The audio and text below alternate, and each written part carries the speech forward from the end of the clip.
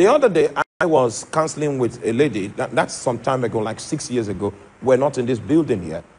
And I think I arrested her in service. I arrested her by the Holy Ghost. And after the arrest, she was found to be... I've been in the deliverance ministry for many years. So if I see how difficult it is for me to cast out a spirit, I know what kind of spirit it is.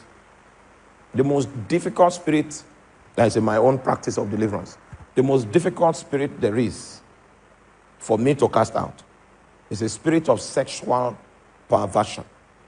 When you find someone that is a lesbian, someone that is a homosexual. Now, I've been in the corridor of deliverance for a very long time. So I noticed that she was oozing with a foul smell in the congregation, and that smell is not physical. All right, so I picked it up, I traced it to the lady, and I commanded the spirit to come out. So I saw the same reaction in her as I used to see in people that had, do you understand that? So I invited her to the office, and I began to interview her. I said, you are a lesbian? She said, yes. She didn't deny that. I said, okay, how many of you, what is the number of lesbians on Benue State University campus?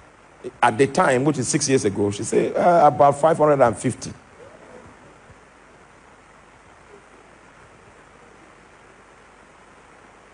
About what?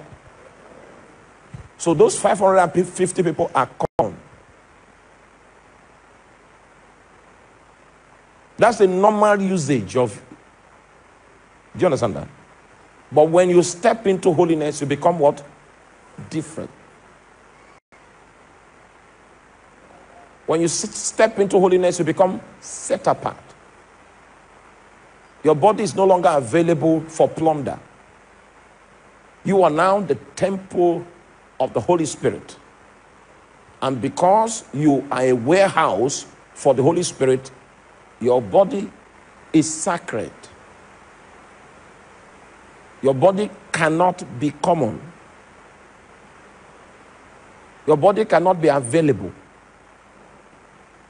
The implication of being separate, the implication of being different, the implication of being set apart is a huge implication.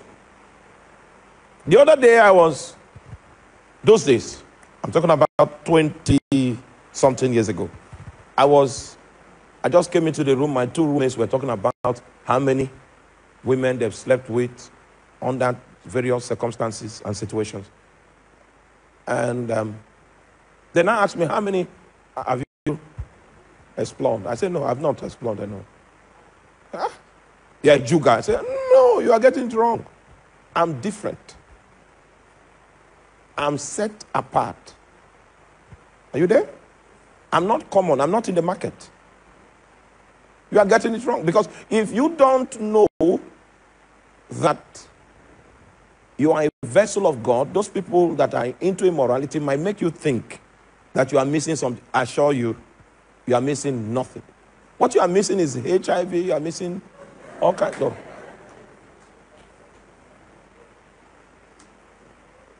I am separate. Please speak to yourself. I am separate. I am different. And I am set apart. Only God can operate me.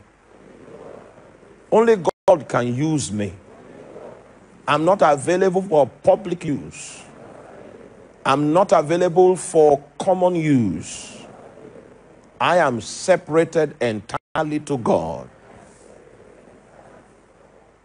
So I began to teach on holiness, teach them holiness.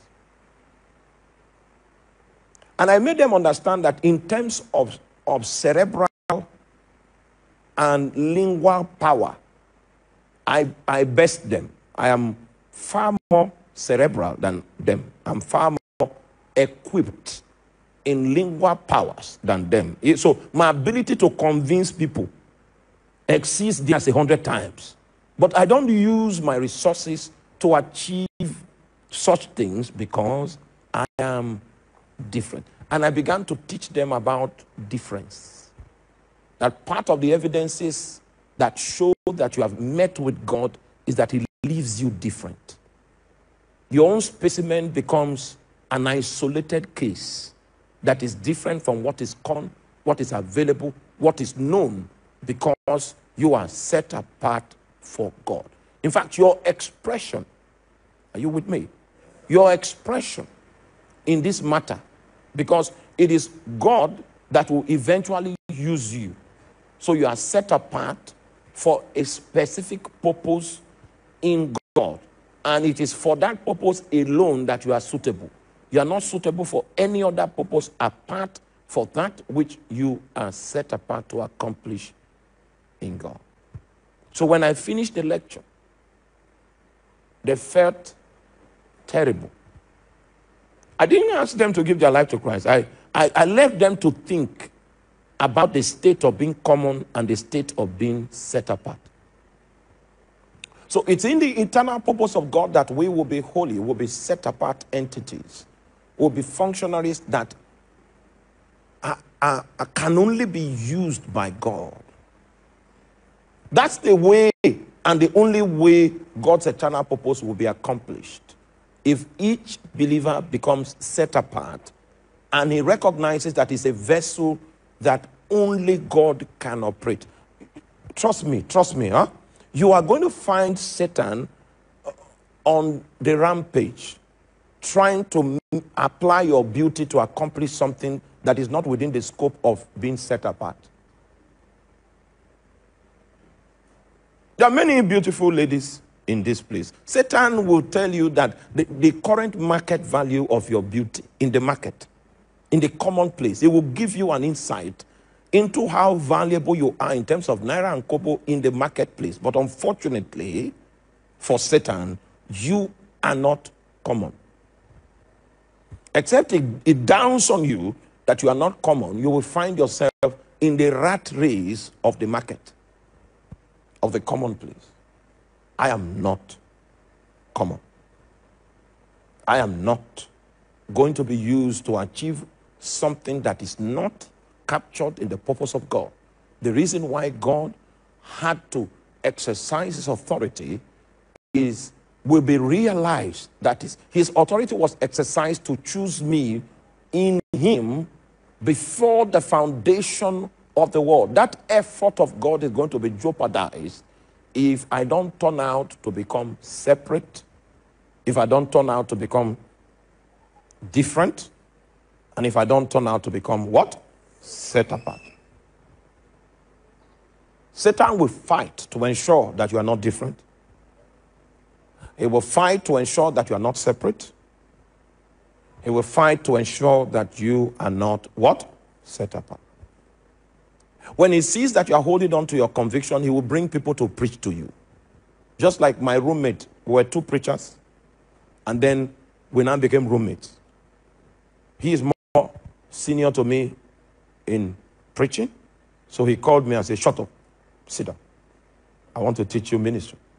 So I was listening to him. He said, "No man can solve the problem of fornication." This is a lecture. This is a lecture. This is an intentional lecture. He said, "No man can solve the problem of fornication." So what you do is you fornicate, but hide it. Because the day you are caught, the anointing will leave you. As long as you can keep it secret, the anointing will cooperate with you. Everything will cooperate with you. God will cooperate with you. Satan will cooperate. But the day you are caught, nobody will cooperate with you. Everything will work against you. So that's the secret of ministry. You can fornicate, you can become common. Common in your secret life. Then you disguise, you act as though you were separate in your public life. When your life in secret is a contradiction with what you display in public, what you are is false. What you are is what? A man's false ministry begins when he begins to violate the principle of being different, of being separate, and of being set apart. The moment you begin to violate that, there is nothing you do in the open that is right. Because fundamentally, you are in digression from the expectation that God had in mind when he decided to exercise his authority before the foundations of the world to include you in Christ. That effort that he made is with the hope that you will decide to be separate. The moment you decide to be separate, the effort he made will become visible for all to see, that this one is not common. This one belongs to me. This one doesn't have any other assignment other than the assignment that are assigned to him. You get that idea? So this is the policy. This is the revelation of that position that was on the heart of God before the foundation of the world. He wants to have functionaries that are holy. So because this was God's plan, all the strategies that God put in place were deployed to achieve this holiness.